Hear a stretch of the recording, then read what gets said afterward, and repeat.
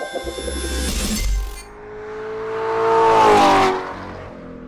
guys, this is Zach with ECS Tuning, and today we're going to be doing a quick DIY install of our own ECS Tuning transmission mount. This mount fits Volkswagen MK7 Golf R, and GTI, as well as Audi 8V A3 and S3. This is a great mount. It's machined from 6061 aluminum, and the poly is a custom blend that we spec'd that we found to absorb a lot of noise, vibration, and harshness while still really minimizing drivetrain slop and giving you that really connected feel. So these are wonderful mounts. So we're gonna get right to it, show you how to install it, and go from there. We'll have DIYs on our engine mount and our dog bone mount as well, so check them out. All right, we're about to install our transmission mount, but we've got to get a few things out of the way first. You'll notice that we've got the air box removed already. So if you need any help doing that, check out the link in the description below to a video that we already made that shows you how to remove your stock air box. Next, we got to pull the battery out. So we'll pull the battery and the tray out, and I think we'll also need to remove the ECU. So we'll start with a 10 millimeter, pull off the negative terminal first, followed by the positive.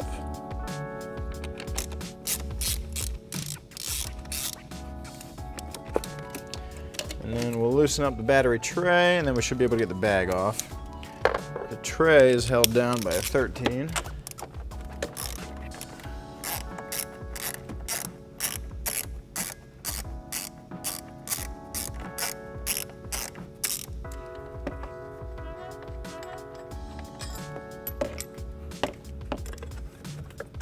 Get out of the way.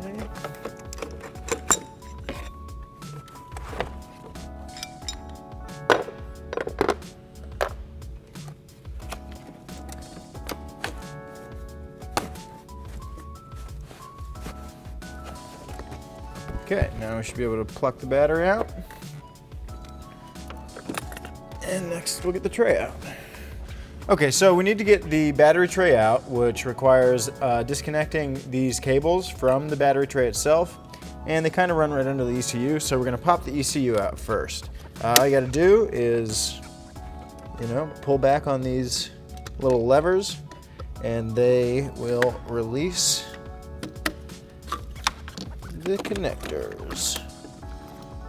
Work that out. That's kind of trapped in there, so to get it out the rest of the way, we'll just lift up here.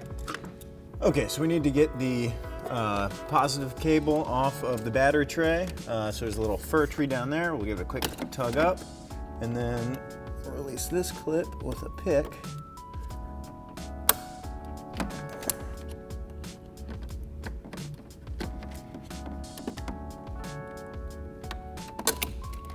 All right, now that we've got the positive cable out of the way, we're gonna remove the battery tray. So we need to remove 3 10 millimeter bolts. We've got one up front, one here, and then a 10 millimeter nut at the back. So we'll pull those out real quick.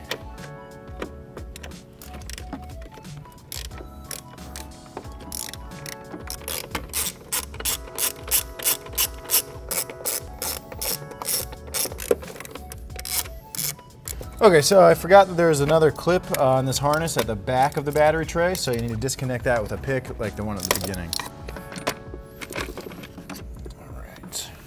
All right, so removing the ECU holder is quite simple, just 2 10 millimeter nuts.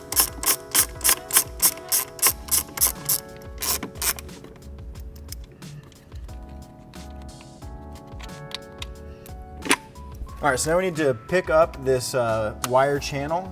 There are like 4 fir trees at the bottom, maybe 3. So on either end, you just get under it and give it a quick tug up. And then we should be able to get to the body side bolts of the trans mount. Okay, so we need to support the engine and transmission while we remove the transmission mount. So I've got a floor jack and I've got a little rubber block on it. If you don't have a rubber block, a piece of wood will do fine, like a little piece of 2x4. And you just want to slide it under there, find a nice flat spot, and just support the weight of it. You don't want to go jacking real hard or anything, you just want to support it. So, get her under there.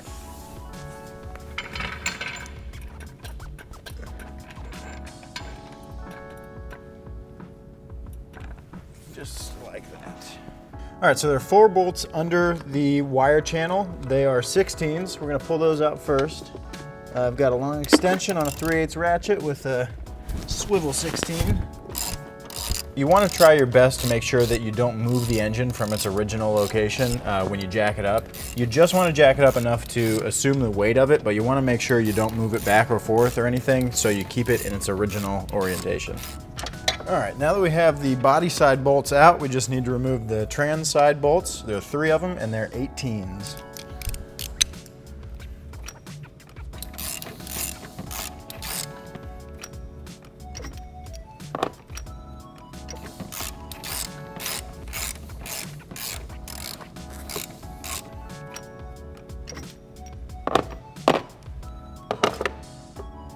All right.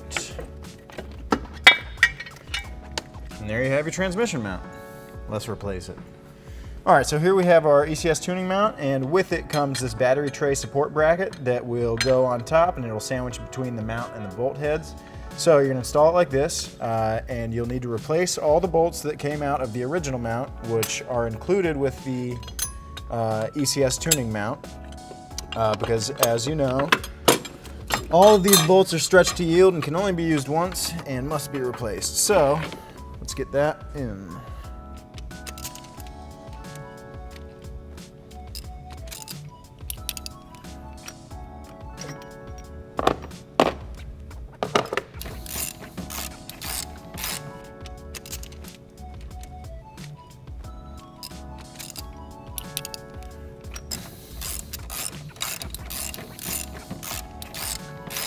Okay, so for torque specs, the 16mm bolts on the body side are going to be 37 foot-pounds plus 90 degrees, and the 18mm trans side bolts are going to be 44 foot-pounds plus 90 degrees.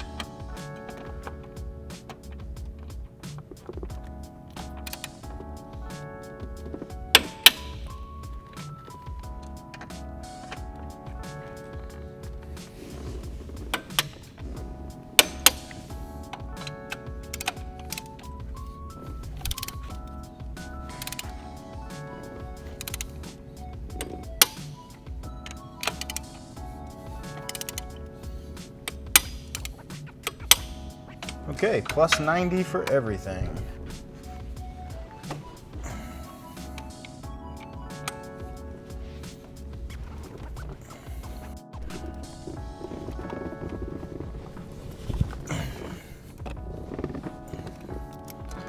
Okay.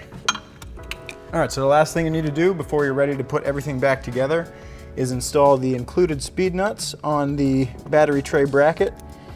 And these will allow you to put your battery tray back on with the supplied hardware. You want to make sure the threaded side is on the bottom of the bracket. Now you just reassemble everything we took apart, and that's it. All right guys, thanks for watching. I hope this video helped you with your install, made things a little bit easier. If you have any questions about what we installed, take a look at the links in the description below. Leave us any comments down in the comments. And as always, please subscribe to our channel and give that thumbs up button a press. Thanks for watching. See you guys next time.